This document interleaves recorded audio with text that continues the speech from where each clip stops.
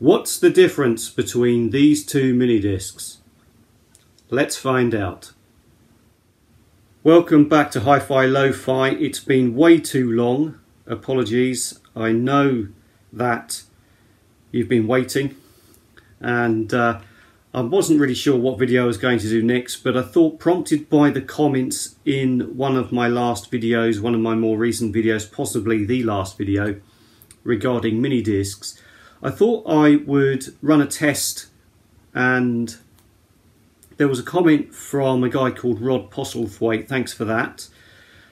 His comment, if you can go back and see that comment in the mini disc video I did before, he said that there's no difference between these two and it's all about just presentation, packaging, etc. I'm inclined to go with that theory. I have no reason to not believe that. In fact, that was really something that I was thinking when I bought both of these. I will say the price is slightly different, so not quite sure why the price of each of these items is slightly different, not sure. And I should say this one is slightly more expensive than this one. Now, there was another comment from a guy called, I think his name was Tim Vorman, and apologies if I've mispronounced your surname. And he said that this disc is still on sale in Japan in Yodobashi Camera, which is a large electrical retailer, a large store, chain store in Japan that sells electronics and such like. Now, when I was in Yodobashi Camera at the time of making the videos before, I hadn't seen any mini discs on sale in there. However, since making that video, I regularly go into electrical stores just to check on things, to see what's going on, and lo and behold, I did see these back on sale. So that was in a suburb of Tokyo, and Machida to be precise, in the west of Tokyo. Now, I've also seen these continuously on sale on Amazon. The price fluctuates slightly. You can buy them individually or you can buy them in 10 packs. Interestingly, this is Amazon Japan I'm talking about. Interestingly, recently I have not seen these advertised on Amazon. And I say that because, you know, once you buy something on Amazon or look at it, Amazon bombards you with emails and recommendations via the app, or if you're logged into the website on your browser. And I can't see these anymore on Amazon, and I haven't seen these for sale in any stores. But so just to recap, yes, I've not only seen these in Yodobashi Camera, I've seen these in another chain which I regularly go into to have a look. That's called Nojima Denki. And Nojima is also selling these currently. Certainly the last time I went in there, very recently. And as I say, the price fluctuates. It's somewhere between 300 and 400 yen per disc, depending on whether you buy them individually or as a 10 pack. There may be 5 packs, there may be 3 packs. I see them either sold individually or as 10 packs. Individually they are in the electrical stores, but you can also buy them as a 10 pack on Amazon. Okay, I've been waffling enough, been going on enough about it. So for today's test, what am I going to do? Well, I'll show you what I'm using, the hardware I'm using, and the CD I'm using for this test. So I'm recording from this one. This is an album by a band called Nightwish. I just thought that this was, without a doubt, a very well engineered sound. The sound engineering, the mastering is very well produced, very well engineered. So that's why I'm using it. And I'll just show you what hardware I'm going to be using. Right, this is the hardware. So I'm using as the source, that CD is in my Marantz CD6006 CD6006, and the CD is connected to the Minidisc player via a TOS link. That's an optical digital cable. It's connected at the back, trust me, it really is. So the CD data is being taken straight from the CD player straight into the Minidisc player. The Minidisc player recorder is, as you can see down here, if we can focus in on that. So it's Sony MDS-JB940. MDS-JB940. Not the very top of the range from Sony, but it is quite high up, or it was, because they don't make them anymore. It was reasonably high up in Sony's range. I think it sounds pretty good. I'm very impressed with the sound. And for Minidisc enthusiasts, you probably know all about it, but there you go, some more information there. If you are interested and you don't know anything about it, just there's a close-up view of this Minidisc deck. So today is not a review of the Minidisc deck. Today is just to simply see, or simply if we can discern the difference between those two Minidiscs. I strongly suspect the answer is no, I don't think we can, and let's find out. Right, first up is the slightly more premium looking Sony MD-80, and this one here is another one that's still wrapped. I haven't unwrapped it. This is the identical one, taken out of its wrapper and here out of its case and going into the Minidisc deck. So we're going to record, so we'll press the record button, and when you press the record button it seems that it does a pretty standard thing and go into a standby record mode. If we get a bit closer here, you can see there are adjustments that can be made. So there is a record level. Now if you adjust the record level, interestingly by the way, I should say before that the input, so if I select the input, you should be able to see on the display optical 2, coaxial, analog in, optical 1. So the CD player below, as I said, is connected via a TOS link, that's an optical digital, directly into the back of the deck here, and it knows it's connected, it's recognised that, and it's waiting for me to start the source, that is to say the CD. CD lined up, track 2 from that album I just showed you. And this means, by the way, that the source material is not going via the amp. And although I'll be listening via the amp, I'll show you that in a moment, the amp and the speakers, just remember that the source material is direct from the CD player into the Minidisc deck. So hopefully the minimum signal path needed to record the information. Back to that record level, so I can adjust the record level. Now if you can see, if I adjust it, it will adjust.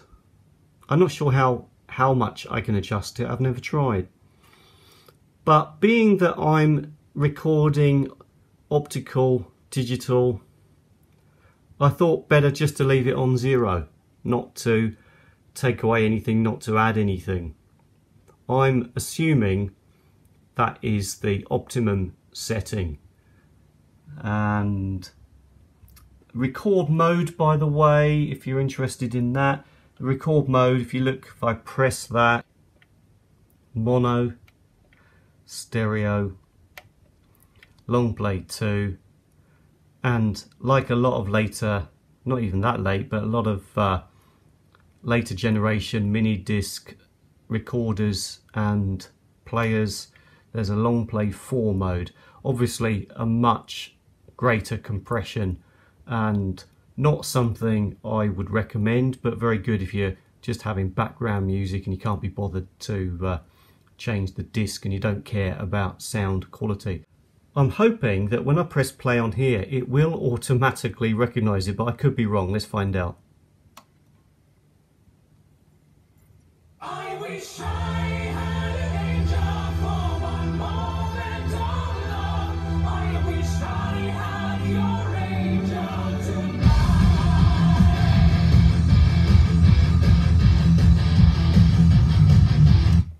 So there we are. It did not do that, as you can see. It did not automatically start recording. So it looks like I'm going to have to manually start recording.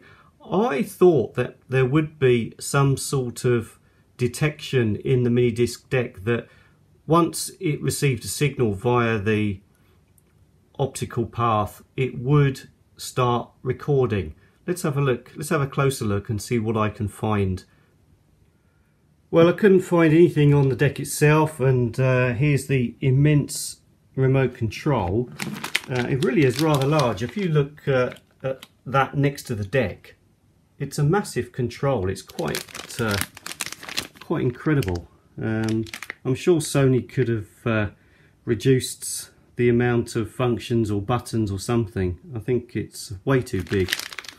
And yes, I am one of those people that leaves it in the plastic for its own protection.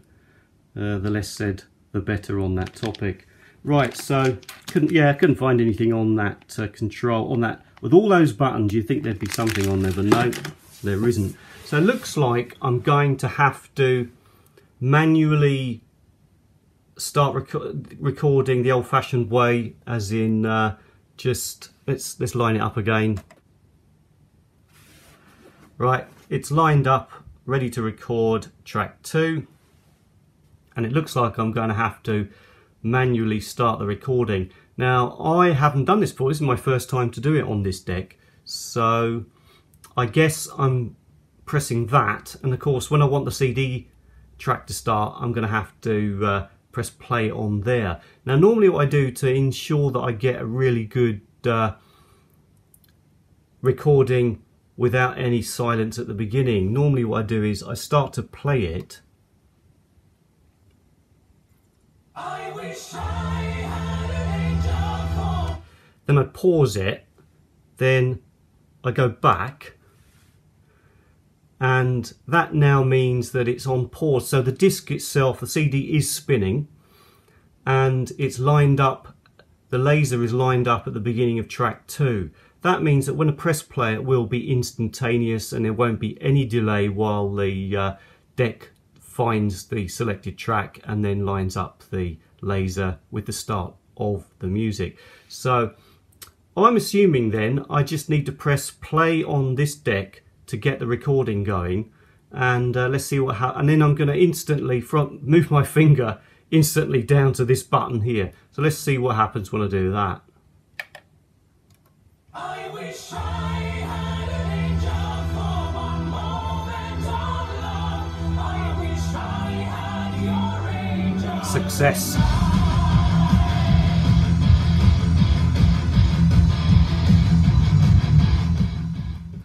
Right, I'll turn that down because the purpose of this video is not to play music, and obviously you cannot appreciate subtle differences in sound quality over a YouTube video, especially one recorded on a handheld iPad on my living room floor.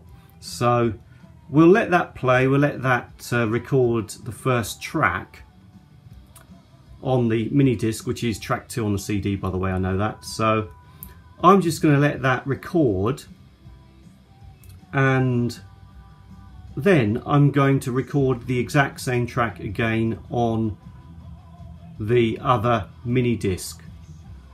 be back soon.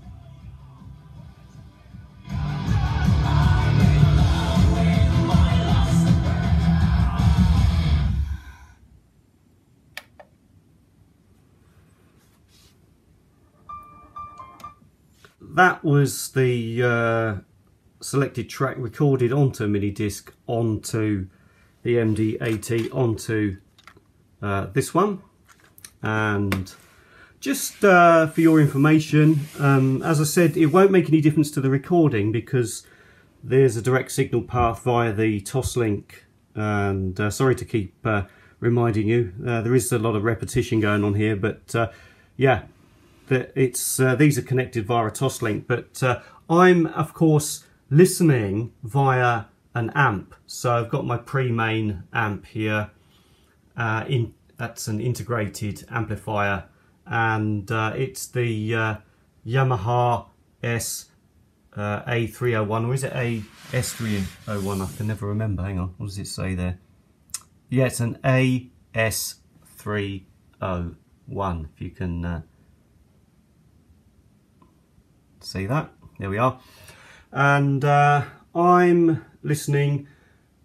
Well, I've got the I'm just listening to the CD through the CD option. Now this amp has a dedicated CD input. The speakers I'm using are these Dali Oberon 5s, which are extremely good. I'm very happy with these, excellent value for money. And the Dali Oberon 5s, I think, perform extremely well, except the amp I find is a little underpowered for what the speakers require. I think that the speakers probably could do with a higher powered amp, and I should have gone for the 801, not the 301, and I'm sort of regretting that now. But anyway, it was just about saving money when I bought the 301, and I just assumed there wouldn't be a whole lot of difference, but I strongly suspect the 801 would bring out a much richer sound experience. There's obviously an option, as you can imagine, to input data, put in the names and the artist, the tracks and all that. There is even a keyboard input there. Now I haven't seen a keyboard like that for a very long time. The last time I saw a keyboard with that connection was on an old Windows PC from about 20 years ago. So my keyboards these days, well actually they're Bluetooth. I use a Bluetooth one now, but my older keyboard I'm using on an old computer is USB. So yeah, it's been a very long time since I've seen a connection.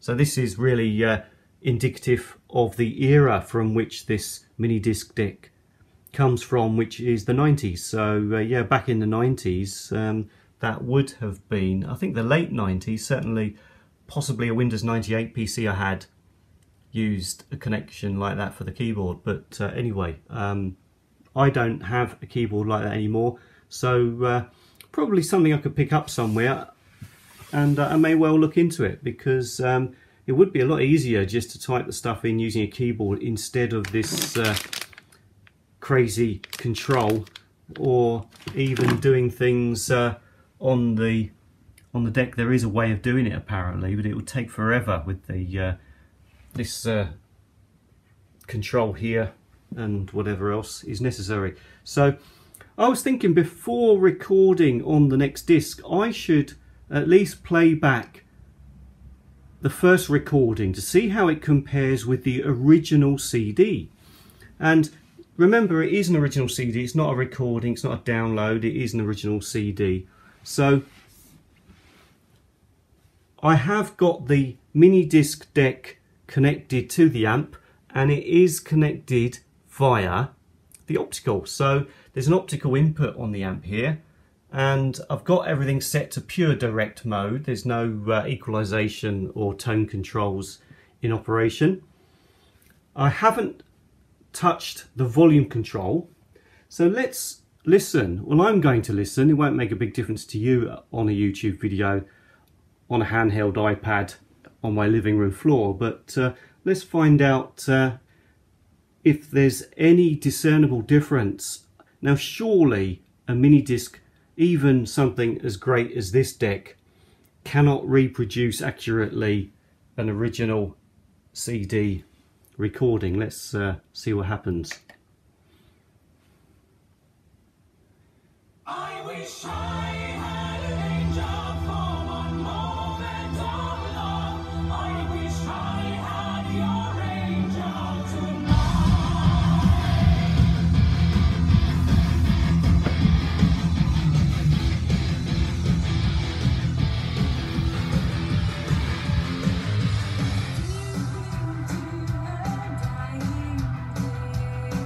Well, I have to say, it sounds pretty good.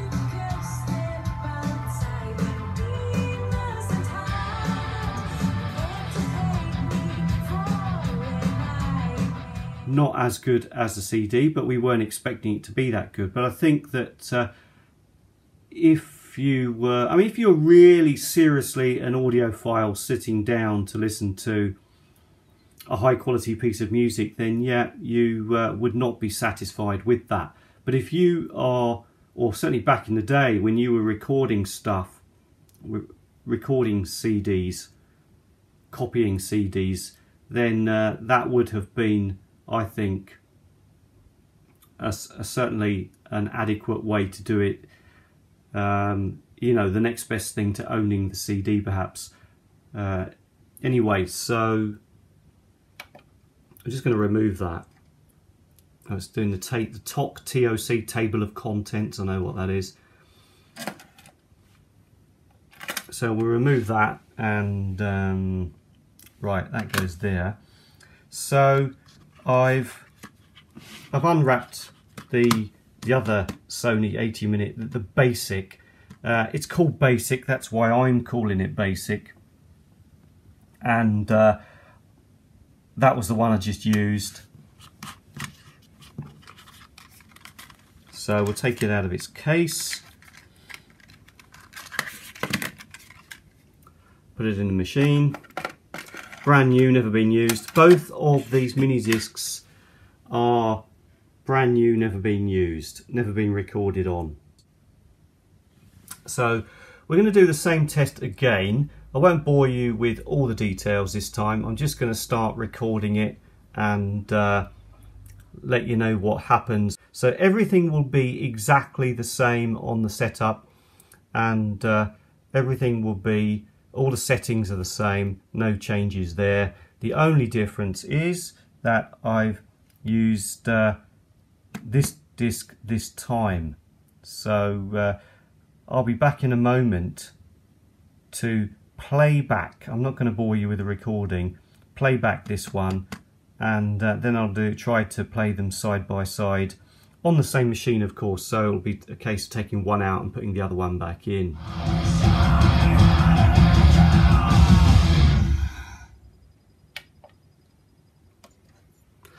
Right, so just recorded the same track with the exact same settings, everything identical, onto the other mini disc. I shall now play it back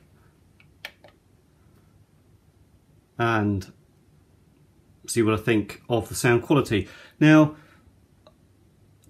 obviously it won't sound as good as the CD, and will it sound any better or any worse or exactly the same as the other mini disc? So I'm going to have to do this, I'm going to have to change the setting back to optical and listen through the amp and speakers. So let's play that. I wish I had an angel for one moment of love. I wish I had your angel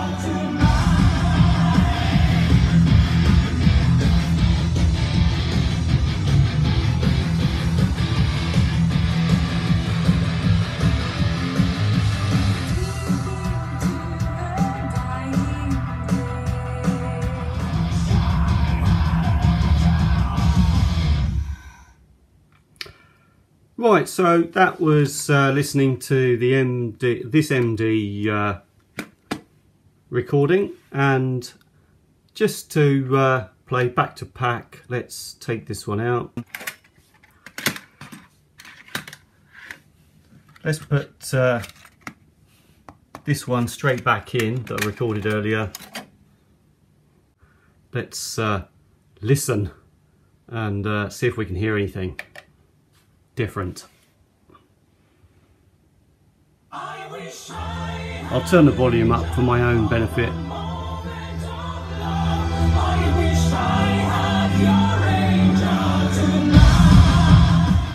So I've concluded my test, and as suspected, there is no discernible difference between these two discs, and I guessed as much, but I was curious. I wasn't 100% sure until I conducted that test just now, and thanks to Rod for your comment on that. You were right.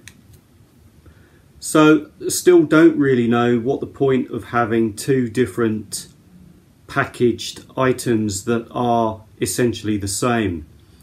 Now, I suppose somebody could run a technical test, a scientific test with laboratory equipment, and check the minute discrepancies in signal data and such like, but I always think that regardless of what the science says, what can you hear? What do your ears tell you? And my ears tell me that there is no difference between these two products.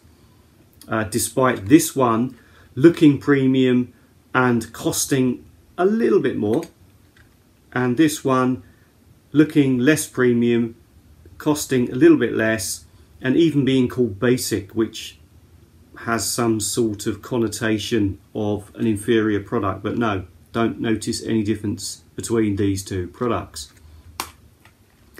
Just out of curiosity, after playing these just now, I then went back and I played the CD track again, just out of curiosity to compare the CD, the original CD track, with the MD tracks. And yeah, I mean, when you listen to, especially a really good CD recording like that, clearly the limitations of Minidisc are apparent when you're listening back to back.